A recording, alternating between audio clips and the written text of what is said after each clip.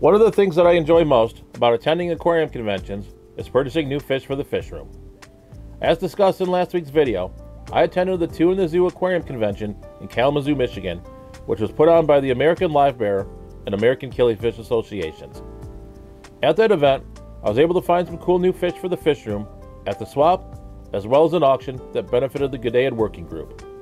So let's go ahead and jump into the fish barn and take a look at the new fish.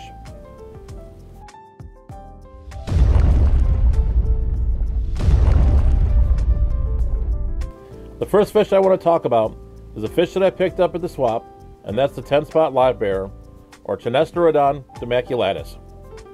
In researching this fish, I was not able to find a ton of information, but I did find a little bit of info on FishBase.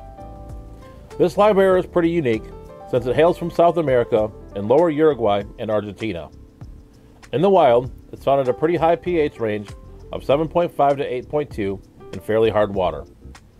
This fish also lives in subtropical temperatures from 62 to 69 degrees Fahrenheit. Males of the species will reach about 1.5 inches long, with females about 1.75 inches.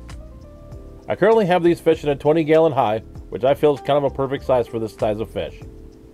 My plan for these fish is to treat them much like a Variatus platy and run them in an unheated tank and see if I can get a colony going.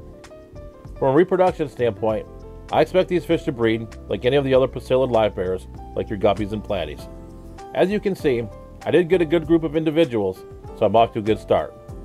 As I learn more about this fish, I'll make sure to let you guys know what I learned.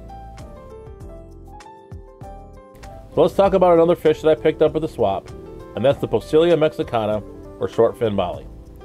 Thankfully, this fish had a lot more information.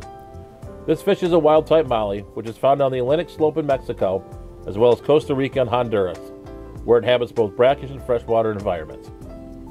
I actually have a location for this fish, and the fish that I purchased came from Tapachulapa, Tabasco, Mexico.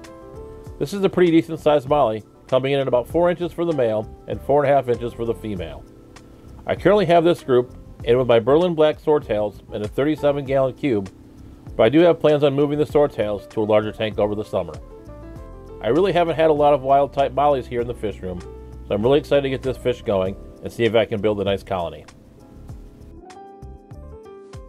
At the G'day working group auction, I was able to pick up a couple of G'day species as well. The first being the Allotoca goslinei. Unfortunately, this fish is extinct in the wild.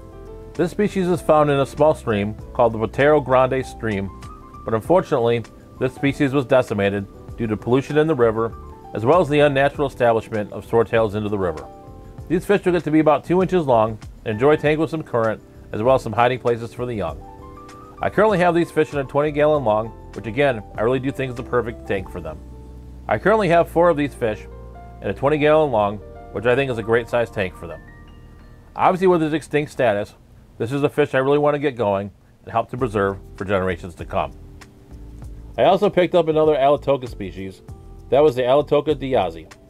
This fish is native to the Mexican state of Michoacan in Mexico, where it's found in the Lago de Pátzcuaro drainage, as well as an old mill at the Molino de Chapultepec.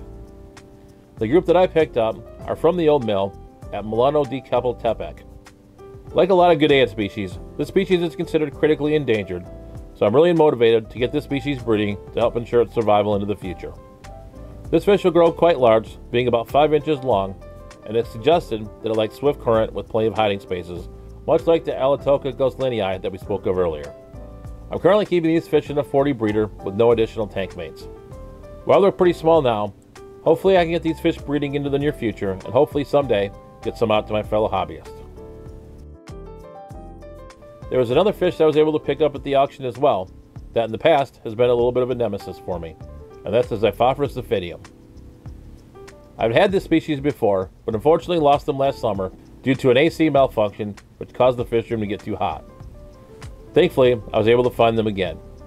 I do have a location for these fish as well, El Molino de Chapultepec, Rio San Antonio, which I do believe is the same area as the Allotoca diazi that we spoke of earlier. I'm really looking forward to getting a colony established with these fish as well, and hopefully I can keep these fish long term this time. I really hope that you enjoyed taking a look at the new fish here in the fish barn. I'm really excited to have these fish and really hope to get them breeding sometime soon.